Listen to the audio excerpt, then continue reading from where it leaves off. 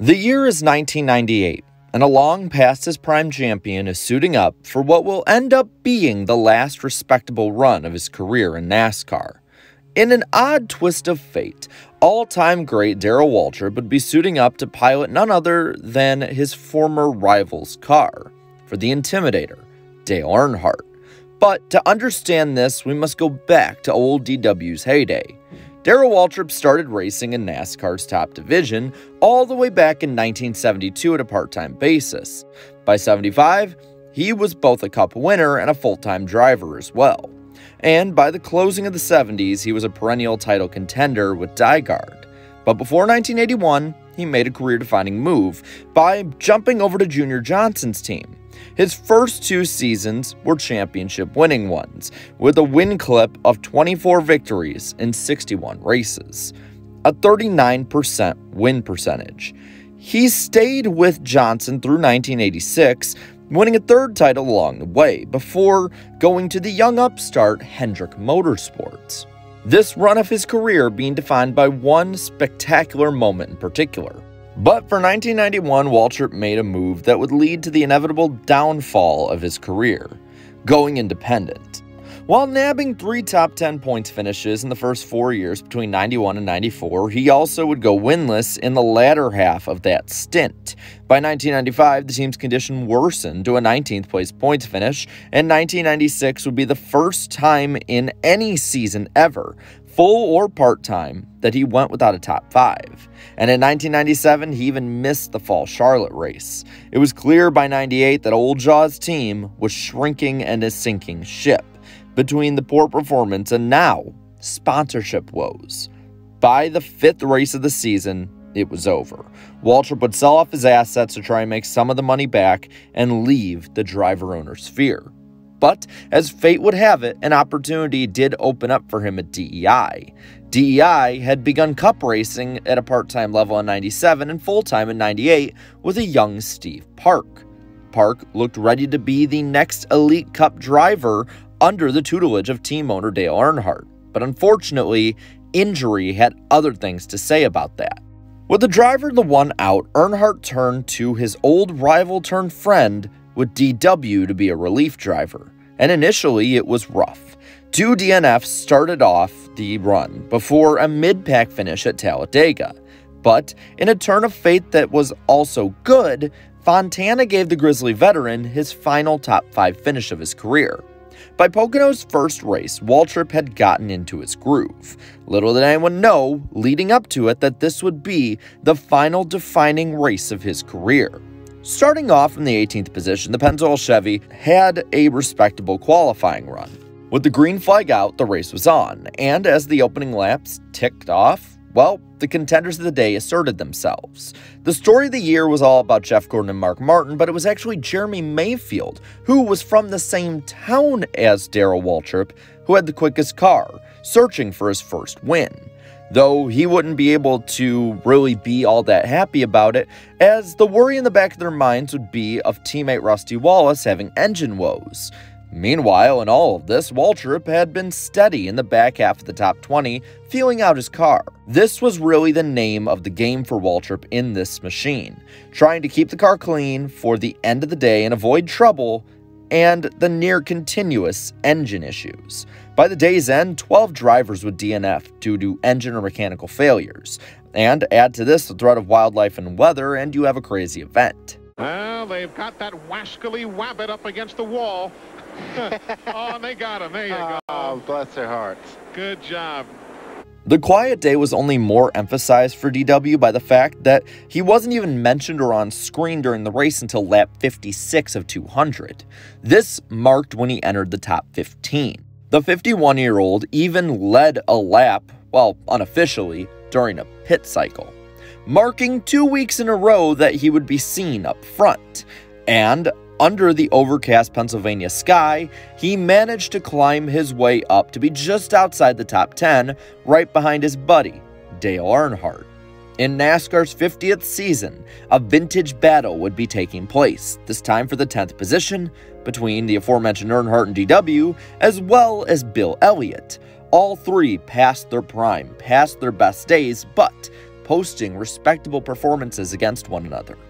Again, a green flag run would cycle DW to the front, but again, he also would not officially lead a lap as he pit beforehand. But this did show an opportunity that could be used later if it presented itself.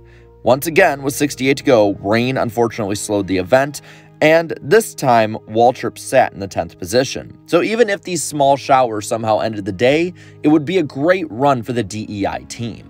Luckily, it didn't though. But it did at least end the slew of long runs, as sporadic cautions would define the end of the race. With 50 laps left, debris brought out the yellow, DW now sitting 9th on the track. This moment would change the complexion of the day. While the leaders took 4 tires and fuel, some took 2, including the Pennzoil machine. Now, with 47 to go, Waltrip would restart in 3rd. Leader Dale Jarrett had no fresh rubber, so the restart would be hectic. And heading into 1, DW dived down, testing for a possible 3-wide pass for the lead, and maybe even getting the win. It looked like old Darrell Waltrip. Mayfield, Martin, and all those with 4 freshies, though, caught the 3-time champ with 40 to go, and while Mayfield got past with ease, second-place Kyle Petty lost oil pressure, and this spotted Waltrip another spot, which he was able to retain for a while, holding off the rest of the guys with better rubber. And with 30 to go or so, the yellow would fly again for Dan Marino's number 13 car, causing a caution. And again, it would help the 1 squad, as Waltrip would come in and pit again. And the stops have been made, and that's right, folks. DW. No doubt grinning like a Cheshire cat. He's leading here at Pocono. The green is in the air. Now let's see if Darrell Waltrip can hold off that snarling mess behind him. What a great shot. Wow, look at Bobby Labonte all the way to the bottom. That little blob that you saw there was just used rubber that fell out from under a race car. Nothing to worry about. Oh, Earnhardt was right up under.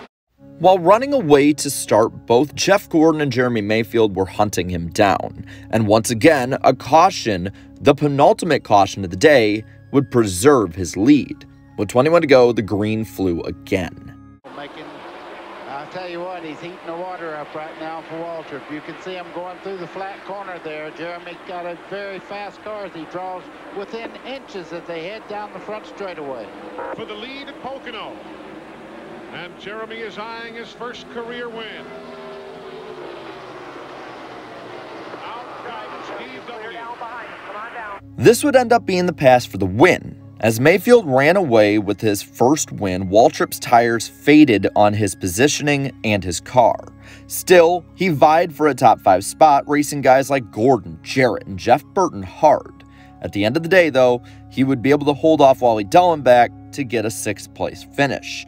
While Jeremy Mayfield's first win was a big one, his childhood hero's vintage run may have been just as big of a story that day. His emotional post-race interview spoke not only to Steve Burns, the interviewer, but to the millions at home watching him.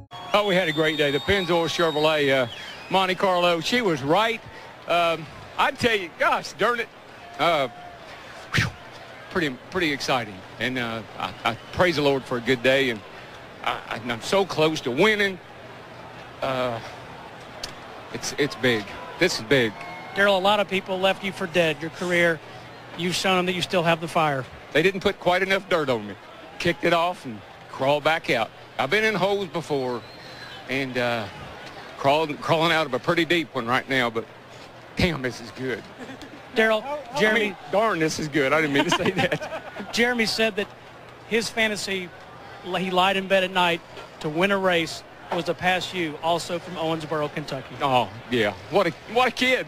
I mean, there he is. He's out there just doing his thing, you know, and I'm thinking the same thing. I'm saying, well, if one big old kid can do it, maybe another one can. And what a spectacular job. He's a champion. I love him to death, and I'm just so proud of him. And everybody from Owensboro, I'm sure, is too. I say hello to Mom and Dad and all the dads. Happy Father's Day. And daggone, I'm just so pleased. I just can't tell you. It brings tears to my eyes to be able to get back out there and compete like this. I never thought I'd see it. I thought I was done. But I'm doing pretty good right now. Waltrip would later credit Dale Earnhardt for revitalizing his career even for a brief time, and while his stint at DEI only lasted 13 races, it also has lasted the test of time for the past near 25 years, as one of the best feel-good stories in NASCAR history. In the 50th season of NASCAR, one of the best drivers ever, who had raced in over half the history of the sport to that point, had one final shot at glory. After this, he would move on to the Fox booth, where he'd have a great career and become one of the greatest driver commentators the sport has ever seen. But with all that, I'm going to pass this on to you. What is your favorite feel-good story in NASCAR history? Let me know down in the comments below. And while you're at it, leave a like on this video, share this video, and subscribe to my channel for more great NASCAR content. Thank you all my channel members for your continued support. And until next time, have a good one.